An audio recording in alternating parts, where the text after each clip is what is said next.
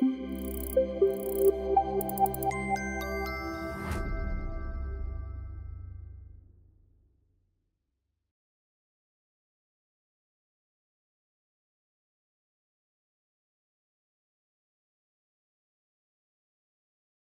welcome everyone.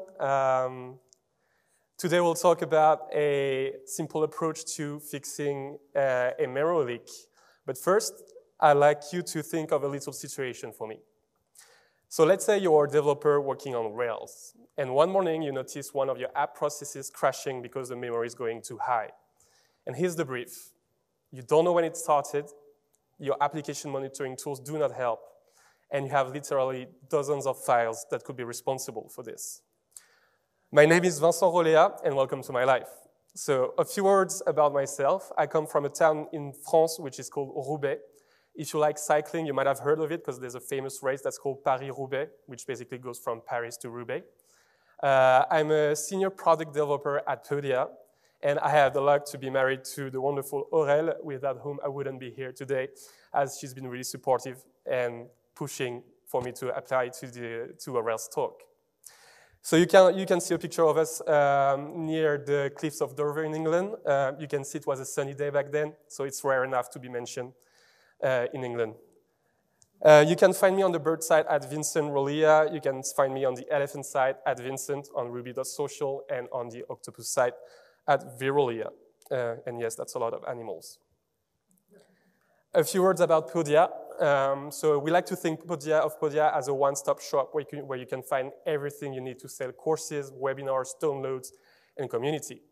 I'd like to extend a warm thanks to the Podia team for allowing me to be here, and especially our CTO, Jamie, and all the developers, some of whom are in the room today, who's been really helpful and whose feedback has been instrumental to getting this presentation together. I'm really happy to be in Atlanta today. Well, I nearly didn't make it, as the morning I was supposed to fly in, my flight got canceled.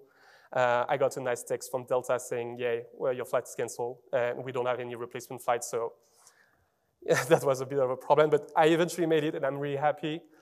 I'd like to thank Ruby Central for organizing the conference and allowing me to talk to you today. Speaking of which, what's this talk's not about? Well, first, this talk is not about you regretting me that I eventually made it to Atlanta. But also, even though the talk is about memory management, it's not a talk about how Ruby manages memory or how Ruby handles memory. If you're interested on the subject, I cannot recommend enough whatever Nate Berkoper speaks or talks about on the subject. So what is it about? Well, this talk is about methodology. It's about how to taking a complex problem and breaking it into an easy one. It's about taking a step back rather than diving in.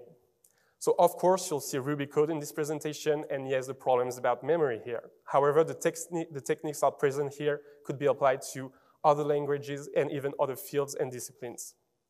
So without further ado, let's talk about the ticket. So you remember our little thought experiment at the beginning of the presentation?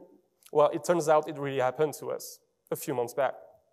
So every few weeks, developers at Podia enter what we call our support dev rotation. So during a week, a pair of developers dedicates their time to fixing bugs that are logged by our awesome custom up team, but also working on technical improvement, such as technical debt, refactorings, and all kinds of updates, such as performance ones. And during my support dev week, one particular ticket caught my attention. So this ticket was written by our CTO, Jamie. It was about one of our background worker memory going above the 1 GB limit that was allowed. Jamie said that he noticed that we got a sidekick shutdown error, and our worker was exceeding its memory limit. And since the memory was continuing to grow, he was suspecting that we could have a memory leak here. Attached with the ticket was this graph. So this is a graph from Heroku metrics, and at the bottom you can see the average memory the worker was using over time, and at the top you can see the event timeline. On the bottom graph, we can see a few features that are of interest to us. The first one is the one you can see in the red rectangles. Here we can see sudden spikes in memory. These are usually the result of a lot of instantiated objects in the job we are executing on the worker. We call that usually memory bloat. The other one is the behavior you can find inside the blue rectangle, which is the slow growth in memory Jamie was referring to in the ticket. And this is the one that caught our attention, because that memory growth eventually led to crashes in the worker. So this ticket caught my eye since memory problems are often mistaken for memory leaks. So is this a real memory leak? To find this out, let's look at our background infrastructure at Podia and how it works. At Podia, we use Sidekick for our background processing need. We split our async load between 3 different types of workers. Each serves one or multiple Sidekick queues, and we try to dispatch our jobs in the appropriate worker based on the expected execution time. So for instance, jobs that are expected to complete in less than a minute are sent to our 1-minute worker. Similarly, jobs that are expected to take less than 5 minutes to execute are sent to our 5-minute worker, and the biggest one are sent to our hour worker. This has a few benefits. The first one is that we can set different latency expectation for our different worker types, which means that if the latency on our 1-minute workers starts to get above 1:30, we'll get alerted that there's a problem over there. Also, we can scale each class independently. So let's say we have a big job that needs to complete and a big migration to perform. We could send this to our 1-hour worker and maybe scale it both vertically and horizontally, so it wouldn't take too much time.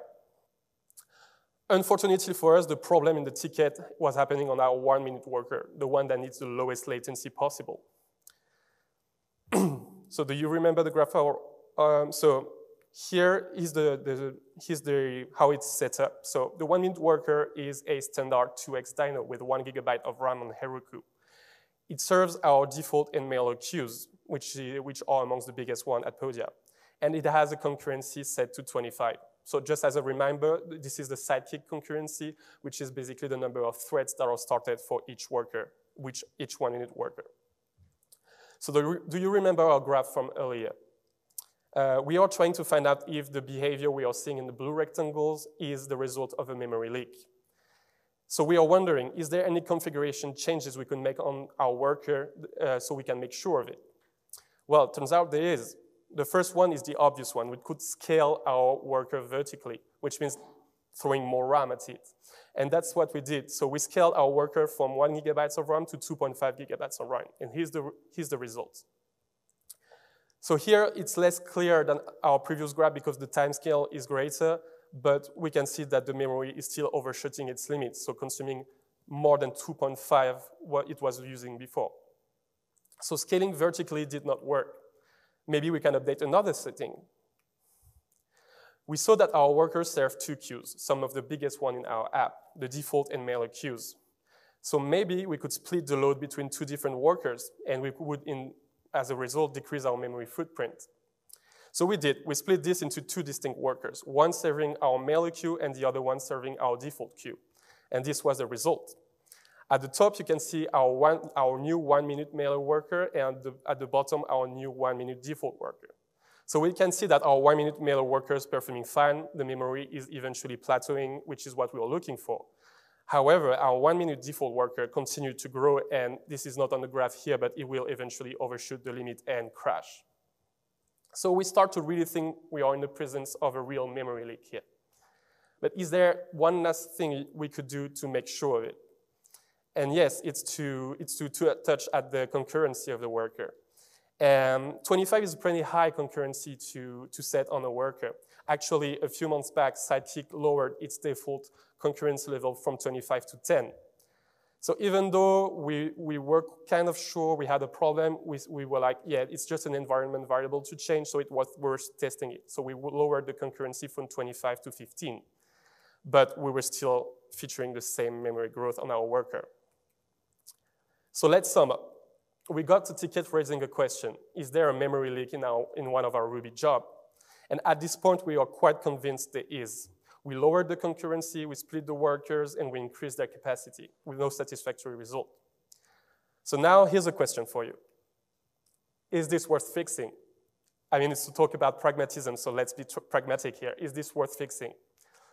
Because since the worker will be crashing, putting the jobs back into its queue, the worker will restart, take back the jobs to perform, and it will simply work, right?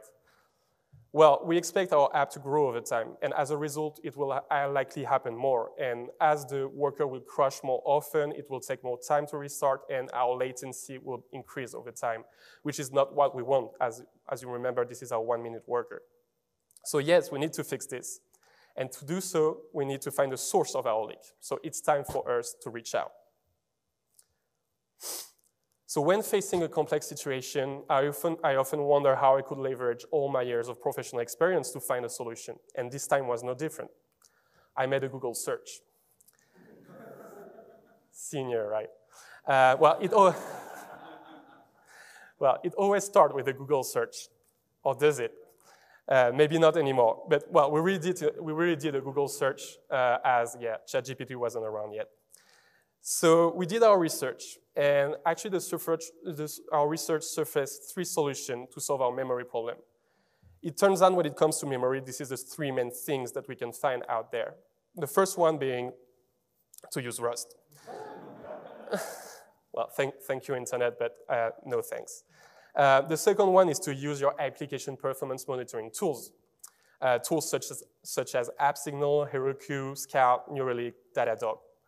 At Podia, we use AppSignal, and we are pretty happy about it. It's really a nice tool because it allows you to plot graphs such as this one. So you can see here, this is the average memory usage of our 1-minute worker. So this graph was plotted a few weeks ago, so spoiler alert, you can see that we fixed the issue. So those kind of graphs are great because they allow you to link specific behavior to a specific point in time. More importantly, we could link this to a specific commit or deploy. It won't pinpoint the exact location of the leaking code, but however, you'd like only a handful of files from a commit or deploy to look at. The problem is, in our case, we had no idea when the problem started.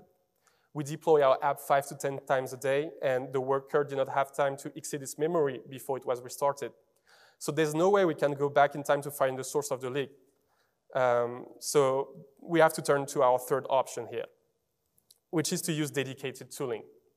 So you probably have heard of tools such as Memory Profiler or derail benchmark. Those tools usually work that way.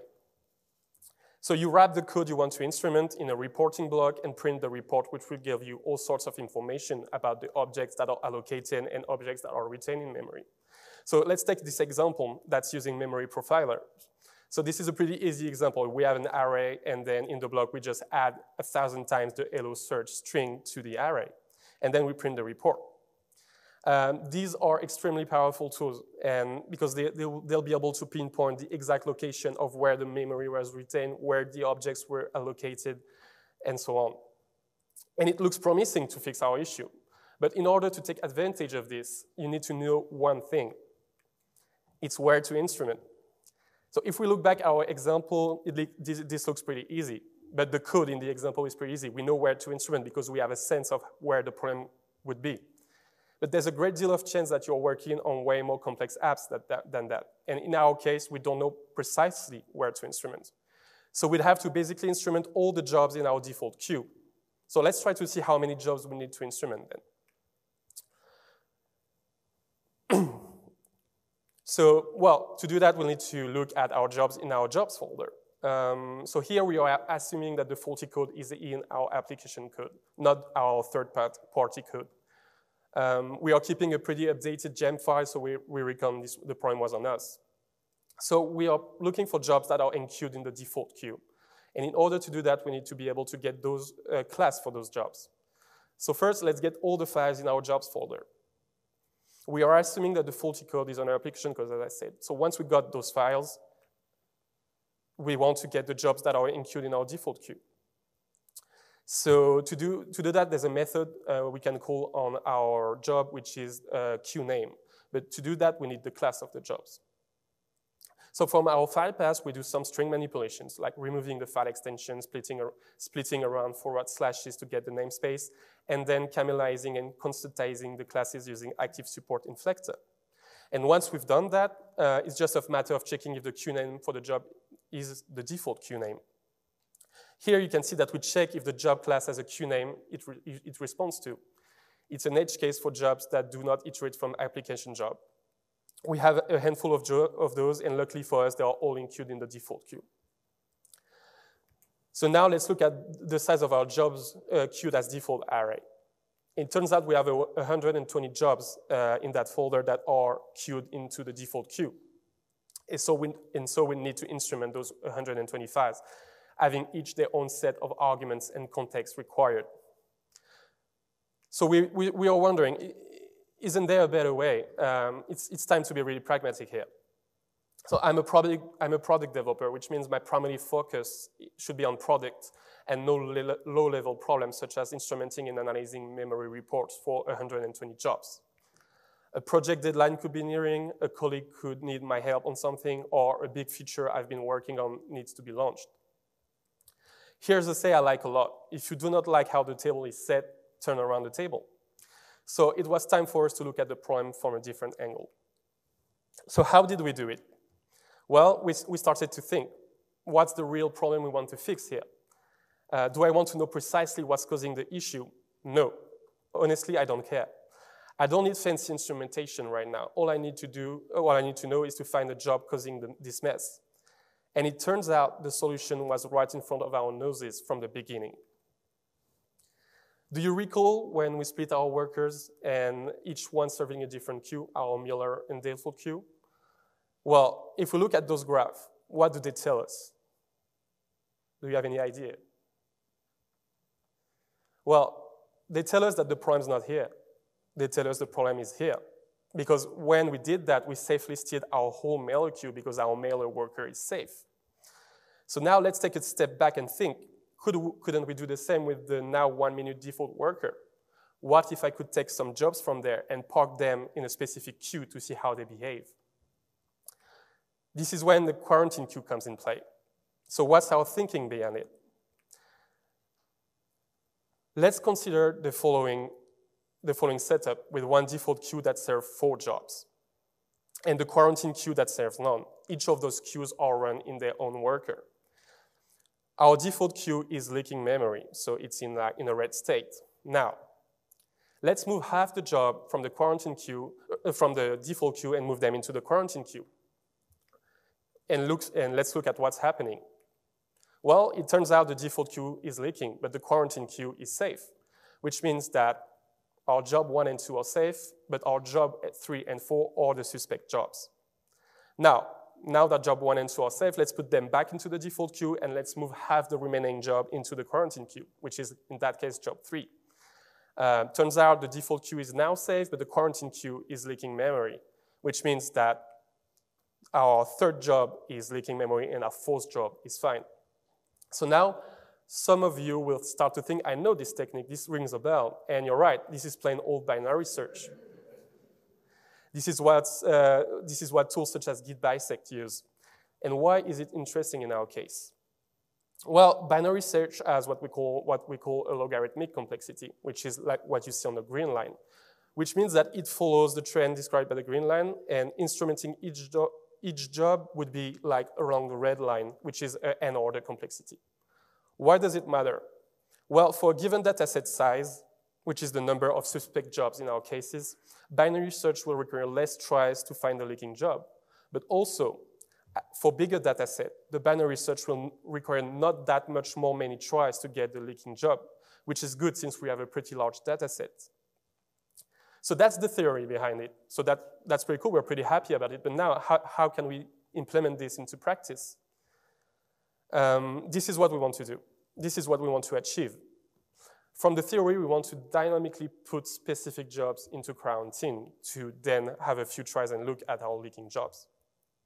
So as a reminder, this is how the Active Job API works. This is how you set a default. This is how you set the default queue on a job, for instance. So I don't want to be changing the queue name manually, then make a commit each time I want to put jobs into quarantine. This would take way too much time. What we want is more in the likes of this. So our goal is to intercept jobs on their way to Redis to assign a queue dynamically, which means that we need to intercept the jobs between the moment the Sidekick client enqueues them and the moment they end up in Redis, where the Sidekick server will be processing them. And luckily for us, Sidekick has a built-in system to do this. It's called Sidekick Client Middlewares. So how does it work? A sidekick middleware is basically a class that responds to call. When the sidekick client enqueues a job, it will pass the following argument down the middleware stack: the worker class, the job, the queue, and the Redis pool. The middleware will do whatever processing it needs, like logging or changing the job queue in our case, before yielding to the next middleware in the stack, which will be called with the same arguments. So all we have to do is to get the job that is enqueued, look if we need to put it into quarantine, and if so, update its queue. So first, let's get the job. Sidekick will, in some cases, wrap the job, which is why we check for the wrapped key here. So now that we have the job class name, we need to know if we need to put it into quarantine. To do that, we set the jobs we want to quarantine as a semicolon separated list in an environment variable. We probably could have done better here, like using Redis keys to set the jobs we want to set into quarantine. But this was a quick and dirty way we liked, as it would allow us to test quickly our implementation. Now that we have our job class and our list of quarantine jobs, we can check if we need to quarantine the job being enqueued. And it's as simple as that. So we just checked if the job class is in the quarantine jobs list, and if so, we just assign it the quarantine queue. So that's and that's it. What's remaining to do is to add the new middleware class to the middleware chain in the sidekick configuration file. And lastly, we need to update our proc file so it can start a new worker that will serve only the quarantine queue, which is done here. After a few batch, we ended up with a batch of 7, 8 jobs in the quarantine queue. But it turns out when we looked at the logs, only one of those was invoked. The other one were rarer jobs that we only started a few times. So there it was, our leaking job. It was leaking like a champion. Our send segment event job. So this job only role is to send analytics event to our analytics service. So how does it look like? Well, it's a real simple one, actually. You can see that it does two main things. The first one is to parse arguments and to do some manipulation on it. The second one is that we instantiate a new analytics object and we call track on it. I'd like to stress this part. Every time the job is executed, we instantiate a new segment analytics object and call track on it. So how did we fix it? Well, it's simple. We just remove the job. We don't need analytics, right? But actually, the solution is even simpler than that. It's just like read the docs. And when you look at the analytics gem docs, it's pretty self-explanatory. The doc advocates to instantiate the analytics object only once and set it as a global variable in an initializer. So that's what we did. We just add a segment initializer, instantiate the analytics object once, set it as the Podia segment global object, and then every time we need to call track, every time we need to track an event, we just call track on that Podia segment object. And voila. This is how we fix the problem without having a single clue about what was happening. Isn't it? That's neat, right? But I feel like some of you are a bit disappointed, like you feel maybe even wrong, like you came here and you don't even have an answer for this. But don't worry. It turns out now that we fixed the issue, we have some time to investigate it and try to understand what was happening. So do you remember the tools I presented to you earlier during the presentation? Well, now that we know where to instrument, we can use them, and that's pretty cool. So here's our job before we fixed it. So again, we are instantiating the analytics library in an object and calling track on it.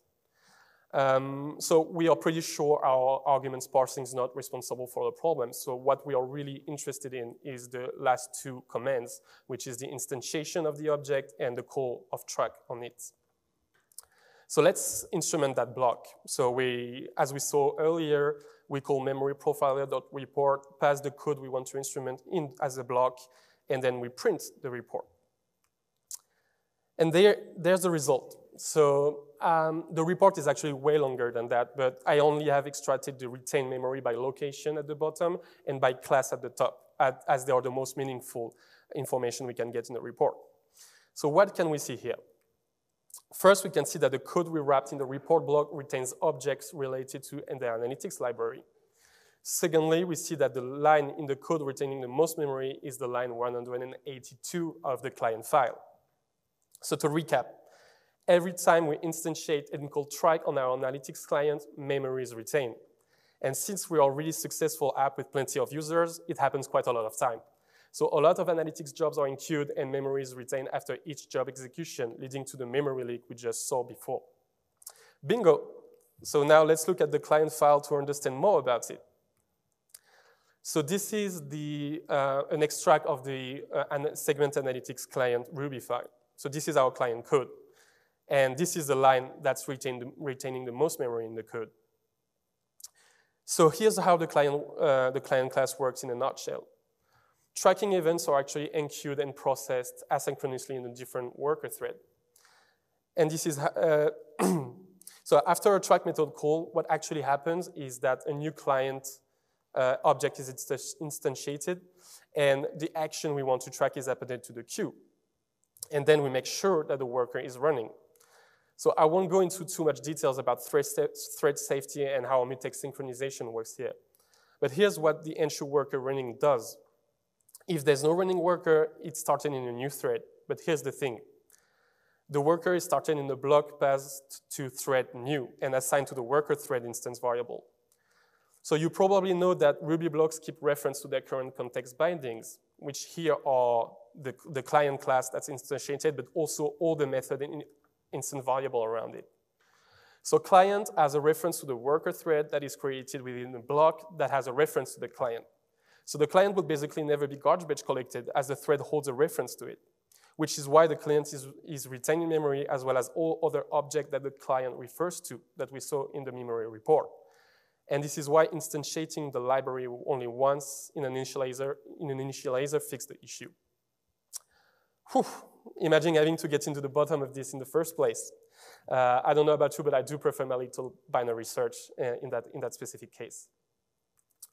So that was the story of how we fixed a complex problem we had using a technique as simple as binary search.